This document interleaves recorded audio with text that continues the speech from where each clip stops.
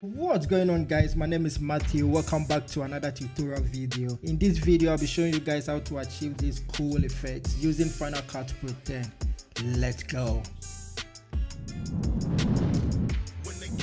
So with this effect it's kind of complicated, but I'll try my best to slow it down as much as I can, so stay with me. So you already have your video on your timeline. You go to where you want the effect to start. I think somewhere here when he was raising his shoes will be okay. We drop a marker over there by pressing M. Go 5 frames forward. Drop another marker over there. Go 5 frames forward. Drop another marker over there. Now make a duplicate of that video 3 times. Press Alt and click and drag upwards. So 1, 2, and 3. Now go to the first top video, drag to the first marker. Go to the second top video, drag to the second marker. And do the same with the third video, drag to the third marker. Then go back to the first top video, but first let's disable the down video so it doesn't interrupt us. Press V to disable the down video. Click on the first top video, go to the first frame, press Shift H to freeze frame, then go 10 frames forward. Cut over there, then delete the rest, we don't need that. We do the same process for the second top video. Click, go to the first frame, Shift H to freeze frame, then go 10 frames forward and make a cut over there. Delete the remaining ones, we don't need that. We'll do the same process with the top last video. Go to first frame, Shift H to freeze frame, go 10 frames forward and make a cut over there. Then we delete the remaining one, just like we did with the first 2. So now we have 3 freeze frames on top of the main video. Go to the first one and go to your effect section box.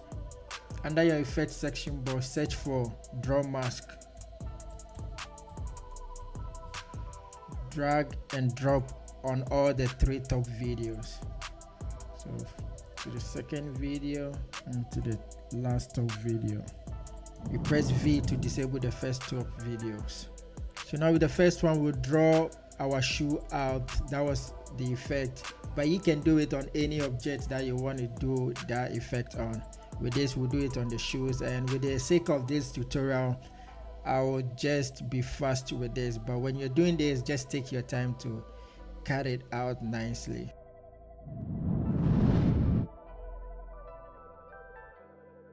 So now we have the first one ready. We'll press V to disable that. Then we'll go to the second top video, then we'll work on that one too.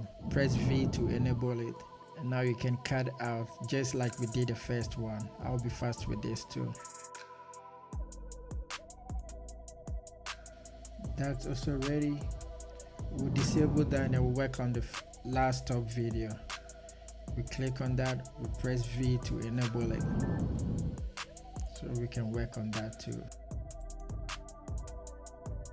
And don't forget to play around the feather so you can get it in a nice way.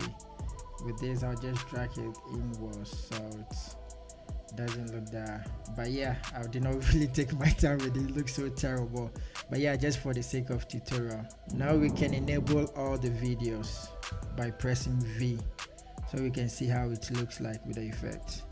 Click on the first top video, go to your transform side, make a keyframe under position, go to the last but one frame, make another keyframe over there.